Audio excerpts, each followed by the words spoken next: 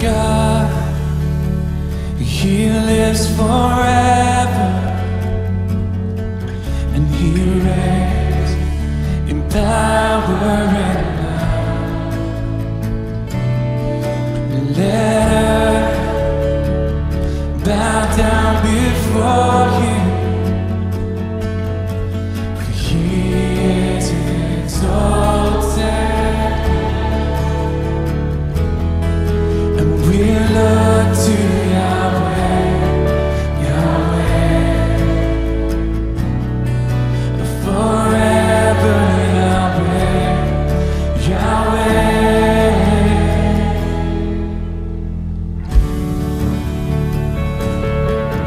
You are welcome to Sound Mind for Positive Life. My name is Sylvester Onyemalechi. In our last 2 sessions, we've been talking about being joyful always. And today I'm going to conclude that teaching. And we've discussed about the fact that joy is important. Joy is essential for you to be able to obtain something from God, anything you want from God. It is with joy that we draw water from the wells of salvation. Joy is a display of faith. Joy is a manifestation of confidence in God. And joy is a twin to peace. Anywhere you find peace, you find joy. And anywhere you find joy, you find peace. So I want you to understand that joy is very essential. Joy is very, very important. And then we began to look at how to overcome depression. In case you're already depressed and you are saddened and discouraged about life because of what you are passing through, I want you to know that God loves you, and God wants you victorious, and God provided for your victory. And He told us, look, I'm not calling you to a life that is free completely of challenges. Say, in this world you will have many troubles, but be of good cheer. That means be joyful nevertheless, for I have already overcome for you. So His victory over troubles is our victory over troubles. His victory over Satan is our victory over Satan. His victory over sickness and death is our victory over sickness and death. So what He achieved has become our portion through faith. And so I want you to understand that God wants you joyful, God wants you happy. And so I want you to know that if you really want to overcome depression, you need to grow strong in faith in God. Grow strong in faith. Build up your faith. Remember, in the book of Romans chapter 1 verse 17, the Bible says that Jesus in His gospel introduced a new kind of righteousness. A righteousness that is from first to last by faith. From first to last by faith. You start by faith, you are sustained by faith, you get all the blessings manifested by faith, you end at the feet of Jesus by faith. So it's a relationship based purely on faith. And so when you have faith in Him and in the promises He has made to you, you will live above circumstances and situations, and that means joy will always be in manifestation. So what do? Develop faith. Dive into the Word. Get into the Word. Eat the Word. Feed on the Word. Meditate on the Word. Give your ears to the Word. There are many Christians who don't like the Word of God. They just want to pray. They want a man who will come and prophesy. They don't want a man who will teach them the ways of God. Prophecy is good, but prophecy can never take the place of the Word of God. In fact, you are supposed to judge prophecy using the Word of God. So if you are not conversant with the Scriptures, how do you judge prophecy? So you're going to be misled, or you're going to believe a lie one day, and it will cost you. Prayer is good, but prayer will not solve all the problems you have. Jesus said, if you believe in me, you will continue in my words. And if you do, then you are truly my disciples.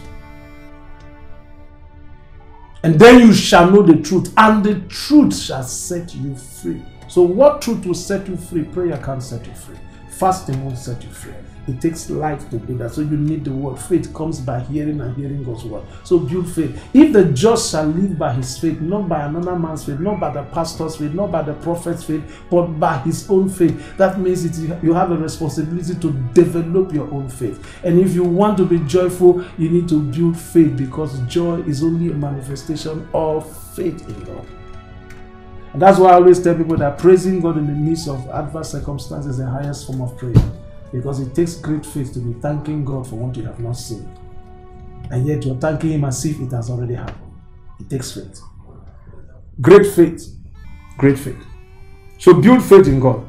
Then, again, you need also to grow strong internally. And refuse to allow all those negative things that have been occupying your mind, those things you keep remembering, and every time you remember them, the pain starts all over again. You keep relieving the pain. Each time you remember it, you relieve the pain. Grow strong internally and refuse to allow the remembrance of these incidents and these experiences to hurt you again. Never allow them to hurt you anymore. Never allow them to cause you pain. It's just memory. Just remember, that's it, but no pain. You remember the incident, but no pain. You remember what he said, but you don't feel pain. You remember what happened, you don't feel pain. You remember the loss, you don't feel pain. That's exactly what God wants. Grow strong internally. Refuse to allow adverse situation to cause you pain again in your life. I can't do that for you. The only thing I can do is to educate you, minister to you, speak words to you, help build your faith. But the digesting of the word and the decision that will follow is yours. But I'm encouraging you to do it. Let the word of God settle in you. Find a place in you. Anchor your faith on it. Hold on to it. Hold on to it. Hold on to it. So that you can be stable. So that no matter what you see, you can still be joyful. God said, rejoice evermore. Rejoice. Then you need to confess the promises of God. That's the next point. Confess the promises of God. Confess the promises of God to yourself. As you say it, your ears hear you. And when your ears hear it, your brain will process it. And that will strengthen your faith, trigger more faith within you. And that will also come out of your mouth again. Because when you are full with the word, it will come out of your mouth. Remember, from the abundance of the heart, the mouth speaketh. So you speak it again, your ears hear it, your mind, brain processes it, and it strengthens your faith and confidence. So as you're doing this, you're fighting doubts. As you're doing this, you're fighting unbelief. As you're doing it, you're fighting the anxiety. Because you see, you keep reminding yourself of what God said. You speak the word, your brain hears, your ears hear it, your brain processes it, and your mouth speaks it again. You speak the word just like that. So your faith is being quickened all the time. You are being strengthened, you're being energized continuously by the word of God. So you fight worries, you fight anxiety, you fight fear through this. You fight doubt. So the word is essential. Keep confessing the word. Keep confessing that you are a son of God. Keep confessing that the joy of the Lord is your strength. Keep confessing that these problems are under you and you're not going to worry about it. Keep confessing that no matter what happens, you are triumphant. You are more than a conqueror.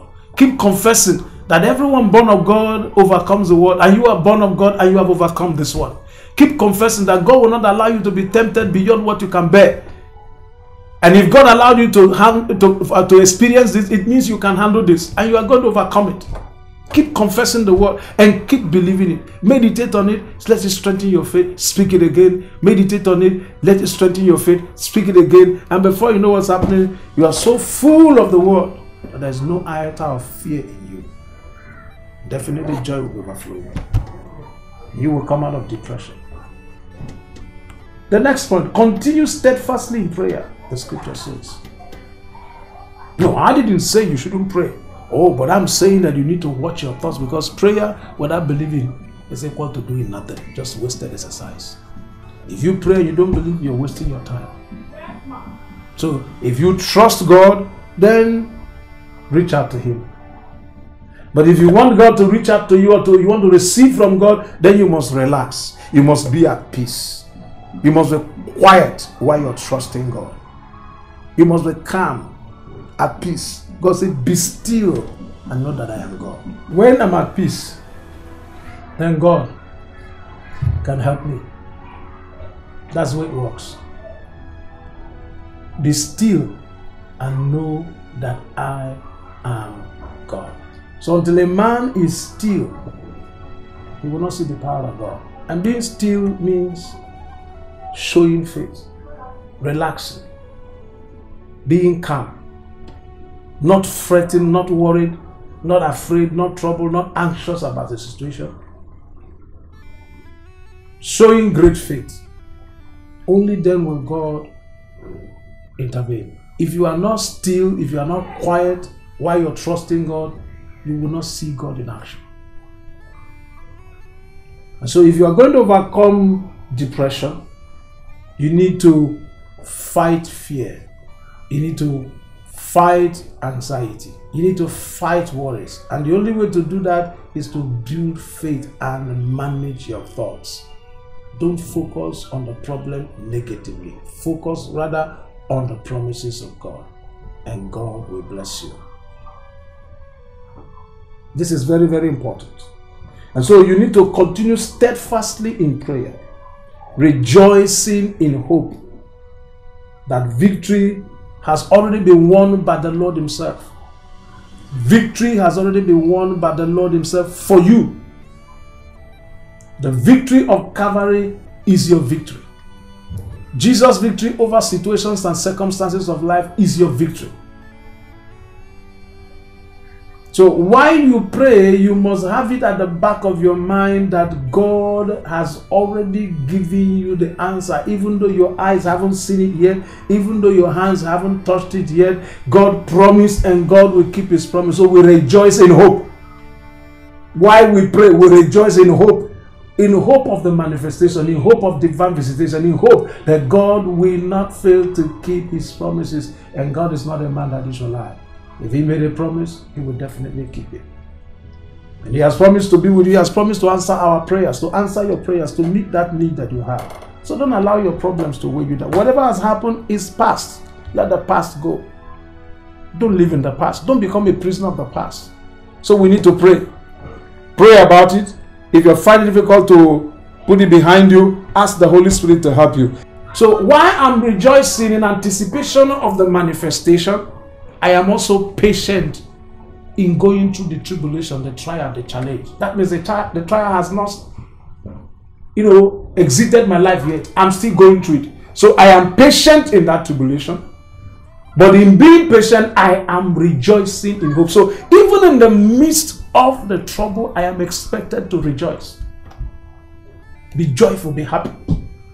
It takes great understanding of the workings of God and of the life that we have and the plan of God for our lives to be able to live in this realm. And that's what I'm bringing to you in this program. And I'd like you to come every week. Let's learn together. Let's grow in knowledge together. And I assure you, your life will never be the same. Rejoicing in hope, patient in tribulation, continuing steadfastly in prayer. To continue steadfastly in prayer, that means I continually pray without giving up. So I am praying. While I am praying, I'm still going through the tribulation. I am patient. And when you are patient, you are not grumbling. When you are patient, you are not complaining. I am patient, not complaining. But at the same time, I am rejoicing because I know my Redeemer liveth. I know He will show up. I know He promised to be with me. I know He promised to deliver. So this is the way it goes. Rejoicing in hope, in anticipation of deliverance and help. Patient in tribulation. Continuing steadfastly in prayer. There are no two ways about it. You don't grumble. You don't complain. You keep praying. You wait patiently on God. You don't grumble. You don't complain. And you are rejoicing because you know my Redeemer liveth. Deliverance is coming. God will show up. He will not fail. Don't go away. I'll be right back.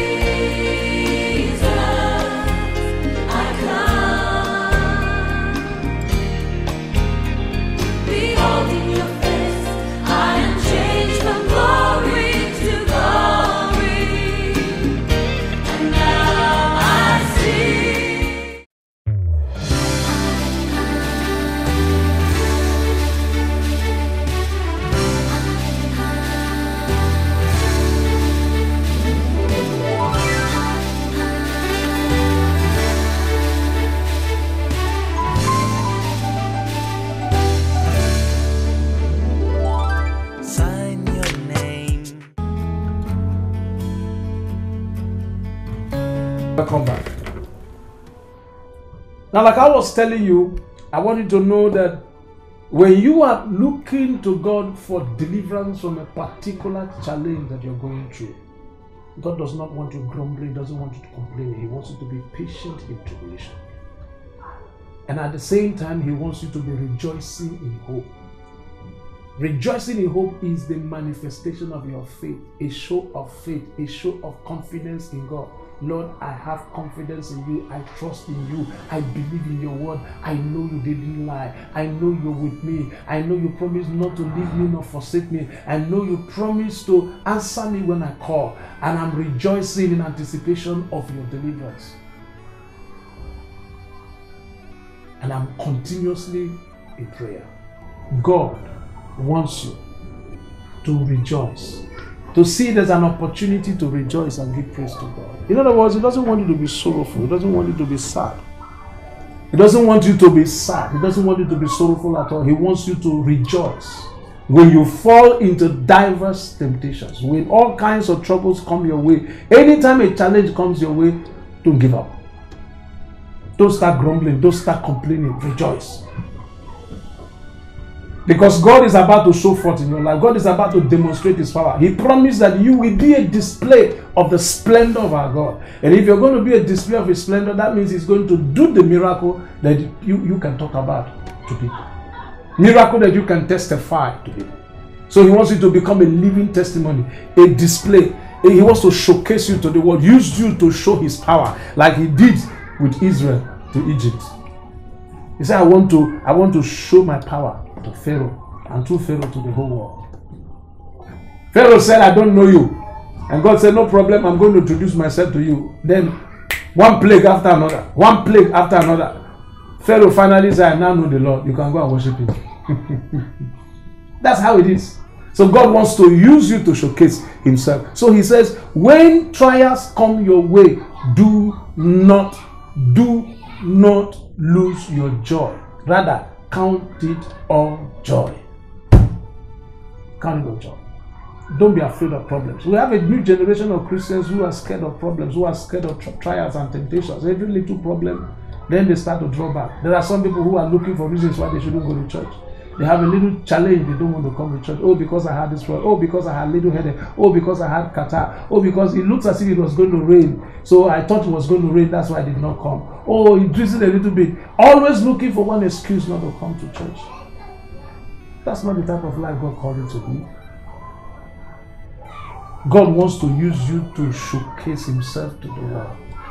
And when troubles come your way, it's not supposed to be an excuse for you. But rather, it's supposed to be an opportunity for God to demonstrate His love and His power to you and to the people of this world. So don't make excuses anymore. Let God demonstrate His power through you. One more thing I want to talk to you before we wrap it up on this program. And this is very, very important. I want you to know that nobody can do the thinking for you. Nobody can make you joyful more than yourself. Happiness or joy is a choice. You don't only rejoice when everything is right, when everything is okay. In other words, you are expected to rejoice even when things are not okay. So if your husband is not behaving well, that does not mean you should not be happy. That does not mean you shouldn't be happy because your husband is not behaving well. If your wife is not behaving well, that does not mean, you will no longer be. That means, you see, your happiness is not dependent on your husband or your wife. Your happiness is not dependent on how much money you have or how much money you don't have. Your happiness does not depend on the job, whether the job is okay or not, whether you're getting promoted or not. Your happiness does not depend on these things. Your happiness is connected to your life with Jesus. So whether these things are there or not, whether things are right or not, joy flows. Stay joyful. Stay happy. Don't let problems weigh you down. Rather than focus on the problem, focus on God. Isaiah 26 verse 3, He said, Thou will keep in perfect peace he whose mind is stayed on Thee. God expects you to stay your mind on Him. His person, His personality, His character, His nature. God is unchanging in nature. God is unchanging in character. Even when you are unfaithful, He said He will not change. He will still remain faithful because he can't deny himself. That's your God. Faithful, trustworthy, reliable.